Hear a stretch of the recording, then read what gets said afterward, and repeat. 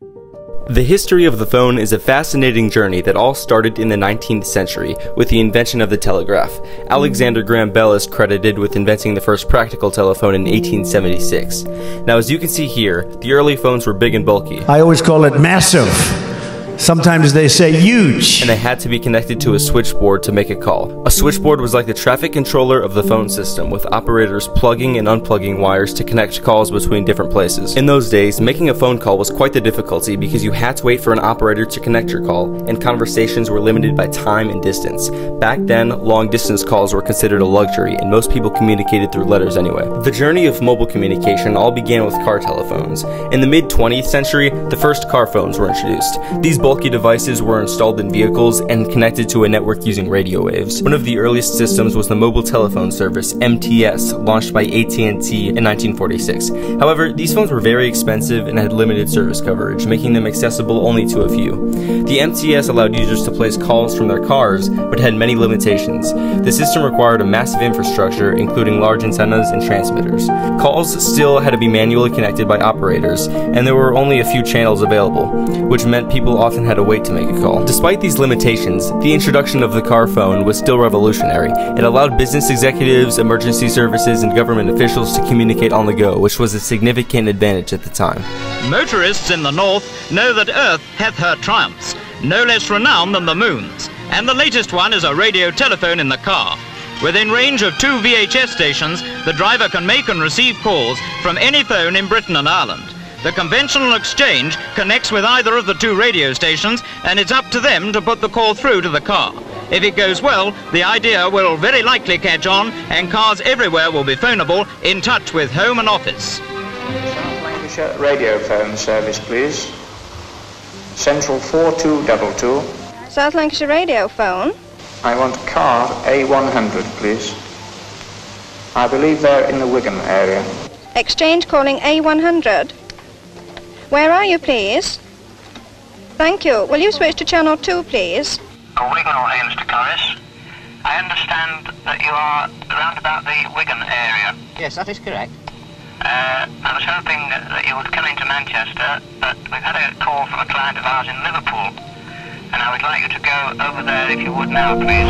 Over time, phones became smaller and more portable, and they were able to connect to each other directly. In the 1980s, the first mobile phones were introduced, and they quickly became popular. Look at this dude. These phones were large and expensive, but they paved the way for the smartphones that we use today. The Motorola Dynatec 8000X, released in 1983, was the first commercially available handheld mobile phone. It was big, heavy, and had a very limited battery life, but it represented a huge step forward in mobile communication. The big, gray, bulky phones of the 80s and 90s became iconic, often seen in movies and TV shows. On April 3rd, 1973, Martin Cooper made the first public call from a handheld portable cell phone while working at Motorola. You shepherded the creation of this very first cell phone, but I believe you also made the very first public call out on the streets of New York. Yeah, I did. There's nothing more worthless than having 2 people sitting in there talking to each other when you're trying to talk about the freedom that you get from having a cell phone. So we met this guy on 6th Avenue, New York, in front of the Hilton, and we walked down the street, and then I had to make a phone call to demonstrate it. So, and I know it doesn't sound reasonable, but it was serendipitous that I thought, you know, I'm going to call my counterpart in the Bell system. And I took out my paper phone book to give you an idea of, you know, how we used to do it. And I looked up the number of Joel Engel, who ran the Bell System car telephone program. This is your arch rival. And he was. And I dialed his number, and amazingly, he answered, not his secretary. And I said, hi, Joel, it's Marty Cooper. He said, hi, Marty. Very polite. And I said, Joel, I'm calling you on a cell phone. But a real cell phone, a personal, handheld, portable cell phone. Silence on the other end of the line. So we had, my recollection, a nice conversation. Joel does not remember that conversation to this date. I guess I don't blame him. As mobile phones continued to evolve, a new form of communication emerged that would change the way we communicate forever: texting. On December 3rd, 1992, engineer Neil Papworth sent the first ever text message from his computer to a colleague's phone on the Vodafone network in the UK. The text simply said, "Merry Christmas." This small event marked the start of SMS, or short message service. Initially, text messaging was slow to catch on. Mobile phones at the time were primarily designed for voice communication, and many early phones didn't even have the capability to send or receive texts. But as technology advanced, phones began to include keypads that made it easier to compose messages. By the late 1990s, SMS was becoming even more popular, especially among younger users. Text messaging soon became extremely popular across the world.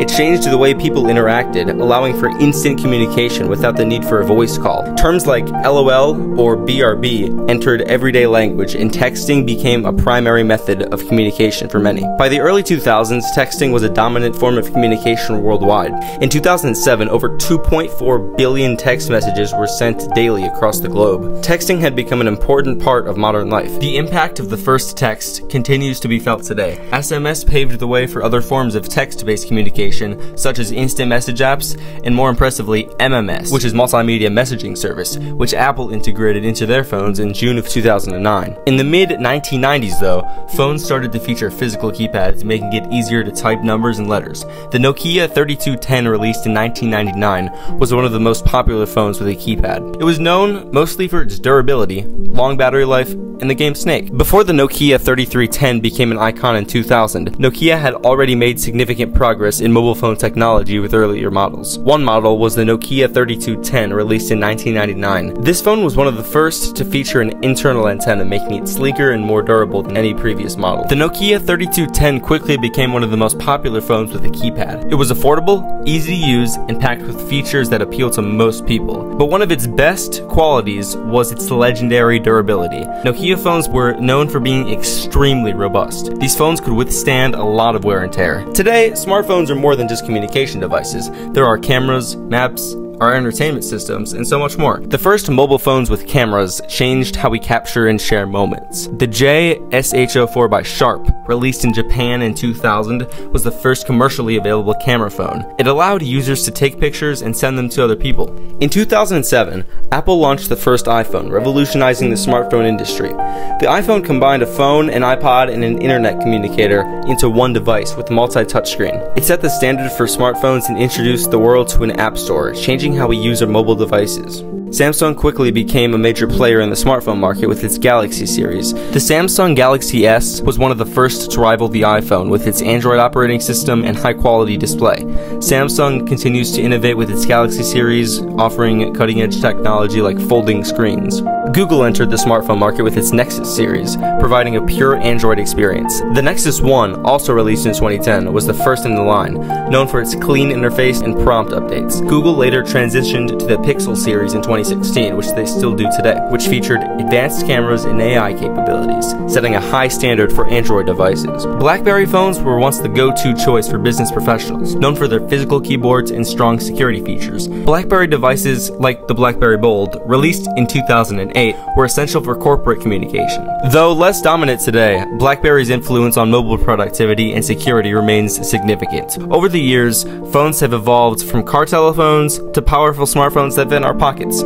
Each milestone has brought us closer to the advanced devices we rely on today. Smartphones have revolutionized the way we live our lives, enabling us to stay connected, informed, and entertained wherever we go. They've changed the way we work, communicate, and interact with the world around us. Looking ahead, emerging technologies like 5G, AR, and AI promise to further revolutionize the capabilities of smartphones. The possibilities are endless, and with new technology on the horizon, the future of phones is brighter than ever.